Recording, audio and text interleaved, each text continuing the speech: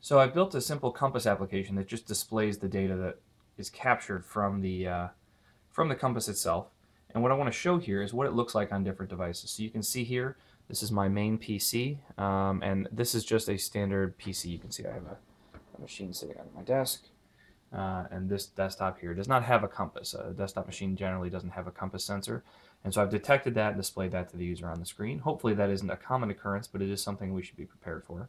The next machine I have here, this is a prototype Qualcomm device. This isn't a marketable, like, you can't buy this tablet in stores, but it is one that I've had for a little while to get a feel for what an ARM-based tablet looks like. And you can see that I have it updating every time that we get a different reading. So as I move this a little bit, you'll notice just by twisting and turning my tablet just a little bit that I can get a different reading. And so that is the Qualcomm tablet.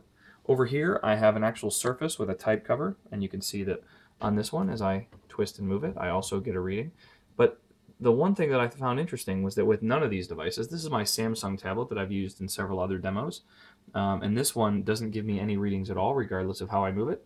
But it does recognize that the sensor exists, which I think is interesting, so I'm not sure exactly what's going on there. But the point of this video is to show that your mileage will vary and that you really need to think about what your app is supposed to do and let the user know when they load it what kind of capabilities they should expect to have, because as you can see, each one of these gives us a very different value even.